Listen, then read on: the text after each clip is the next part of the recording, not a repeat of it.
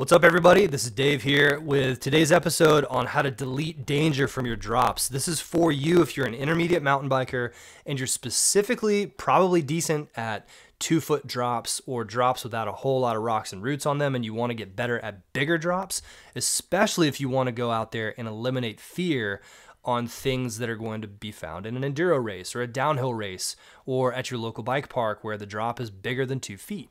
So let's dive in. I'm making this video because, one, there's a lot of bad advice out there, like get back on the bike and just send it and hold on. And there's a whole lot of coaching that's really good, but it doesn't give you the nuances you need as an intermediate mountain biker going from that specific range to being comfortable and dropping the fear on drops. Everyone will say you need to practice more. I think that you can actually be a great rider. You can be a great rider in just a little bit of time without a ton of practice if you know the right techniques. And this video, I'm going to show you exactly how. So pay attention to the end because it's going to start with, number one, the cause of crashes. And we're going to talk about, again, why you're able to do small drops, but you're not able to do those big drops. Then we're going to talk about the physics of Freeride with drops. And we're going to talk about why you're having so much trouble getting on those bigger ones. Then we're going to talk about how to choose technique specific to the terrain that you want to ride on your next ride. Maybe you got a bike park coming up that you want to hit. Maybe you've got a bike park in your town and you're tired of watching the little kids just go out there and go, haha, that was easy. And you're like, I've been riding 20 years and I still can't do this. So we're going to fix that today. And I want you to try some of this stuff if you're a decent rider and you know some of these techniques. One little word of warning. Some of these techniques I'm going to talk about, if you don't know what they are or don't know how to use them, get a lesson. Like, this is not, I'm not coaching you, okay? So anyone who says that they're coaching you online, like if I can't see you riding, I'm not coaching you. So just be careful. Be careful out there. Let's dive in. Number one, the number one cause of crashes and plus why you can't do bigger or gnarlier drops. You should be here and you are here. All right, now obviously I'm going to expand on this in a second. When we do drops, here's what happens. We see the drop. Number two, you have a fear response. I'm not saying you're a scaredy cat, and this is not about mindset. This is about habit, okay? When you see danger, do you move towards it or do you move away from it if you have a visceral fear response? No sane human, even if you're a firefighter, no sane human goes, danger, let's run towards it. That's insanity, okay? So if you're a normal human being who has courage, who has a normal fight or flight response, your biology is programmed to move away from fear. That's this one right here, okay? So be aware of our biology. We need to pay attention to biology if we're going to be smart mountain bikers. Now, here's the thing. We're on a mission to help 10,000 mountain bikers shred with confidence, and moving away from fear in our biology is incompatible with the move we need to be doing in order to be safe on the mountain bike. Okay, so hear me out. This is why this is so important. And so many channels talk about, here's what you need to do. But again, we need to talk about your biology and we need to be able to talk about how to get the right move installed naturally. And we need to do it feeling confident. So it's got to be natural. We've got to feel confident, okay? Both of these have to happen. So in order for this to work, what we got to do is we have to change our entire response to things, and we also have to change how we think about it. Now, the reason why this is so incredibly important, most riders, they do a version of this right here that you're seeing where the arms are fully extended, and you can't extend the arm anymore. Okay, we're maxed out here. And a lot of times we move our butt back and the torso up and away. Okay, so this, again, this is the fear zone. The fear response is back here. We got to get away from the danger. The danger's down here. Okay? Danger. Ew, yuck. Right? So, again, this is normal. So check out this first attempt that I did on this drop. Here, watch this right here. I'm low. I'm an animal on attack. Oh no. What did I do right there? I moved away from the danger. Let's move this where you can see it. This is how you know that I've never hit this drop before. Perfectly packed, really clean. And boom! Okay, so what happened here? Moved away from the danger, front of the bike dropped. Okay, I had to go into emergency mode and brace. Obviously, I didn't have enough speed. So I didn't even do this too terribly, and I still almost crashed. Okay, so the point is that if you want to be safe on the bike, you have to not move towards the danger. We have to make the danger irrelevant. How do we do that? Okay, we need to move over and look at the physics of mountain biking. When you get away from the danger, Watch my front tire. The exact wrong thing happens. I have nowhere backwards to move anymore. Gravity is pulling me and the bike down, and because my back tire is still on the drop, guess what happens? I'm gonna pitch forward. Now I managed to, keep this from being too crazy, but watch what happens here. Oh my gosh. I've got a 45-degree angle on my wheels, and I'm basically going over the bars if I'm not, braced really strong and good at landing bad drops. This is what happens. You will get pitched forward. So the last thing you ever want to do is extend your arms, get back on the bike, and stick your butt over the tire. I'm not going to play any exact examples, but you can, if you watch a video of yourself crashing on a drop going over the bars, it's because your butt is right here. You've gotten as far back as you possibly can, and you've gotten really low. So this is just like slinking in the, slinking away in the cockpit, trying to hide from danger. It just doesn't work. And so what it does, again, it rotates you forward, and you will smash down front tire forward. It's very dangerous. So what we need to do instead is have a look at the different techniques and how they can help us in being safe on the bike. And this will eliminate that fear that we talk about. And what you want to do, it's really, really, really simple. I'm going to show you a couple examples of some drops here that I did and show you some of the nuances and how you can combine them. You can punch the bike out like this from a low position and then do kind of a manual and hold it like this if you're a skilled rider, all right? This one works fine if you have a wooden bridge and a smooth lander like this one where there's not a lot of chaos going on. So kind of a low position, punch the bike out and manual off. Totally fine. You can also do this if the launch has some rocks and roots on it. All right, now let's talk about a couple different techniques we can use in dropping and how to think about using these in each different situation. So you can punch or lunge. That's where you start in a low position and you move the bike forward relative to you as you're going off the drop, and then you move it backward midair. You can also load the suspension, or stomp, or trampoline bounce. Those are just some of the ways that riders talk about this. This is where you start in a tall position and you drop your torso ever so slightly and then transfer that energy into the feet.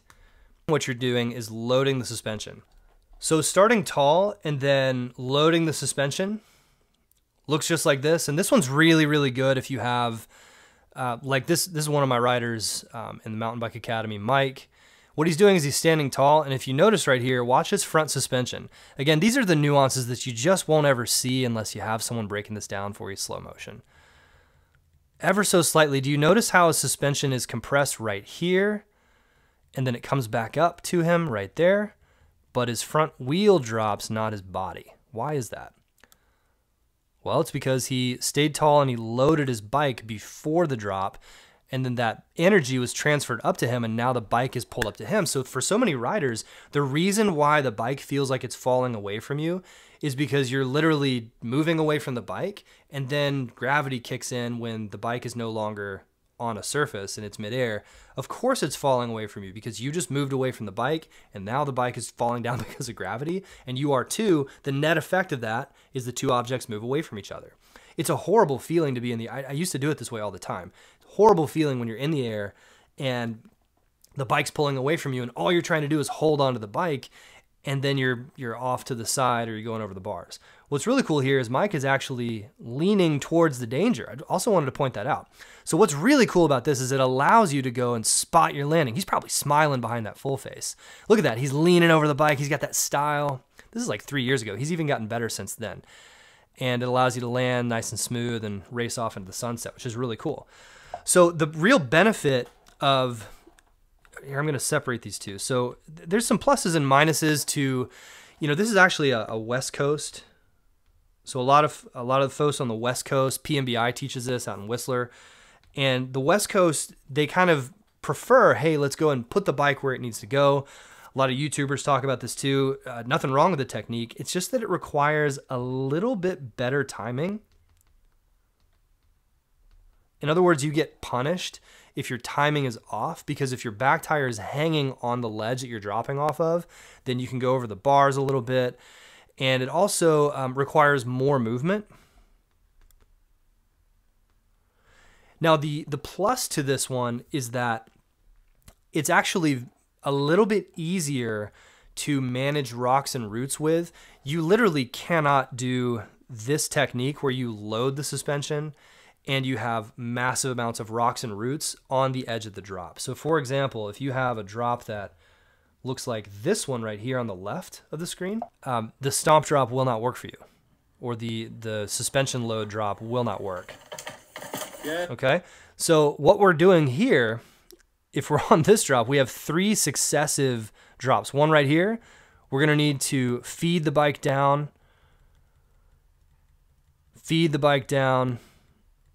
and now watch this, we're midair. Look at how low the rider is. The key with this one is that you're tall. So when you're compressing the suspension in this technique, you're tall. And you know, you're gonna pay the price of being tall if you're in this position here on the left. Okay, so if this rider tried to do a suspension compression to make this drop happen, it'd be almost impossible. So it's really cool to be able to have the punch or the lunge for more technical, like enduro, freeride, racing type of drops, where we want to be low and we want to use our body as suspension in order to do it. So the result of that ends up being, again, we can feed the bike down where we need it to go and land really, really centered. Okay, so that's what's awesome about the difference here. Now let's take a look further at another issue too, is a manual. So a lot of YouTubers and advanced riders, this is advanced only, flat out. Some YouTubers will be like, you got to do a manual. What I really think that they're saying is that you should punch the bike out or lunge it out, kind of like the West Coasters teach primarily. And they're not wrong. It's just that they're calling it a manual. You should not touch manuals and drops together unless you are extremely advanced and you know exactly what you're doing. Just period. Now, the distinction here is that if you do a lunge and or a punch and you're going slow, it allows you to move your body forward or back as you're going off the drop. Now, let's say that I maybe time my lunge perfectly. Okay, so I'm chin over stem. I initiate my punch or my lunge from a low position. Boom. Watch this. All I've got to do is go back to center and I land both tires about at the same time. Not even perfect, pretty good. Now the problem is, what if I initiate my lunge a little early or my punch a little early or a little late? So what's going to happen is that I need to stay on the bridge with my body weight. In other words, if I do it too early, if I punch out too early, then the front's going to start dropping and I need to move my body weight backwards and hold it there in order to not have the front pitch forward on me, okay? But the way that I would think about it is this. So what we want to do is we want to break it down into 2 primary approaches and then using other techniques for adjustments. So the punch or the lunge drop, I prefer this over gnar, or if the terrain is changing a lot, or if we're going extremely fast and we're super tall up. So in other words, if you got a 5, 10, 15 foot drop, I want to be as low as possible and I want to be able to punch out and bring it back. If I have a very predictable or smooth drop, then I might want to lean a little bit more on loading the suspension, because you're literally just popping your feet down like you're standing on a trampoline and letting the bike come back up to you. There's nothing else to it. This one's incredibly simple. Now, the issue is that if you run into any adjustments that you need to make, here's what I would do. Let's say that you're going and you're just loading straight down and you're letting the bike come back up to you with that compression or that stomp drop, and you realize the front is pitching down. If the front wheel goes down, then just add a punch. Or what other YouTubers say is a manual. Don't do that. Add a little bit of punch. Add a little bit of punch. That's it. That'll keep the front from dropping. The second thing is if you're doing this drop and you realize that the landing is very steep and you're going to be too flat, then simply move your torso forward. That's it. Can you see how simple this is? Now, if we want to do the compression drop here, again, this is the drop. If we're compressing into the bike straight down from a tall position, and we realize that there's actually a knuckle at the end here, or there's a rock we didn't quite see, or we kind of feel the back tire kind of getting bumped a little bit, you're going to go over the bars if you don't make this adjustment. Just add a bit of punch. That's it. Punch it out a little bit. That way you don't quite go over the bars. All right, so let's talk about if we are going off of a drop and we're going to punch out and return back to center. What we need to do, really, really simple. If you feel the bike pitching down for whatever reason, then what you can do is drop your hips or extend more. Okay, obviously your timing needs to be good to begin with, but that's all you got to do. If you're going off of a drop and you punch or you lunge out and you find yourself getting a little knuckle on the end or some rocks and roots and some gnar, I don't know what the symbol for absorb is, but it's like a ripple in time or a nipple in time. I just made that up. That's terrible. So yeah, absorb. Now the cool part about this is if you're already low, our legs and our ankles are kind of already, you know, they're going to be good at being absorbing forces because you're all bent up. I mean, think about it. If your kid jumps on your back while you're in a squat, you're going to dip down a couple inches. If your legs are locked in a straight position and you're standing tall and your kid jumps on your back, your little guy or your little gal, they might hurt themselves. So when our legs are already bent, they tend to absorb more. So just absorb if you find yourself running into a knuckle on the end of the drop. If you are going off of a drop and you find out that the landing is steep, super, super steep, and you're punching out or lunging out, and you're coming back, then what you need to do is look over the bars. Okay? It's very simple. All you do is do what Mike did on the video a second ago, and just move your torso forward, point your toes down, pull the bike up under you, and you'll nose down just nicely. Now, the other thing too is that if you get in a situation where you're realizing that you're lunging out on a drop, this one's really important for maybe racing. If you're going too slow, what's going to happen is the front is going to drop. One thing you can do is lunge out. All right, so let's cover exactly what this looks like. Again, if you're going off of a drop, this is a predictable drop, and I'm compressing the shock a little bit. Oh, the front went down. Great. I'm going to move my body back ever so slightly. You might not even be able to see it. What I'm doing is I'm moving my body back and down. What that does is it keeps me from going over the bars too much. That is pretty nose heavy though. If I want to add a manual to things, I can do that as well. So let's say I'm standing up tall, I compress the shock, and then I realize, oh no, the front's kind of going down. Great. I can actually manual. And you notice I'm not chin over stem anymore. My chin is behind the stem and I've punched out a little bit. So that's an example of adding a little bit of punch to it. Just some things to try in your next ride. Just remember, you can move on the bike. It's okay. Now listen, which part of this video did you resonate with? What are some things that you maybe haven't heard before? What are some things you'd like to see? I'd like to hear from you. Put them in the comments below. Like and subscribe this video. Share it with another rider because we're on a mission to help 10,000 riders shred with confidence. That's all for today. We'll see you on the next one.